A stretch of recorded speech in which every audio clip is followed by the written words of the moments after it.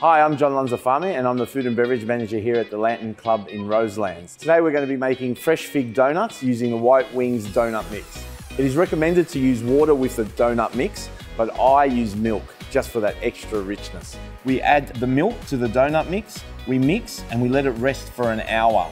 While that is resting, we get the sugar and cinnamon and mix it together because this is what we were going to be coating the donuts with. Our figs are simple. Just cut them in quarters, trying to keep the stem, because that's what we're going to hold on to. We dip our figs into the donut mix, coating very lightly, and straight into a 160-degree deep fryer. Cook till golden brown, place them in our cinnamon sugar. We just toss them so they're fully coated. Now for the plating, we put a smear of Nutella on the plate and put the donuts across the design of the plate. And there you have it, fresh fig donuts using the White Wings donut mix.